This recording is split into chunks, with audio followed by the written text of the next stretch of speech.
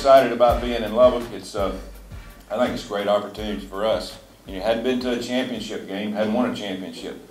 I didn't come to Lubbock to win 8 or 9 games. I come to win a championship. We can get it done.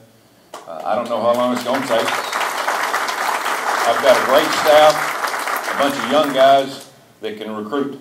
And a lot of people think X and O's win games. That doesn't fly.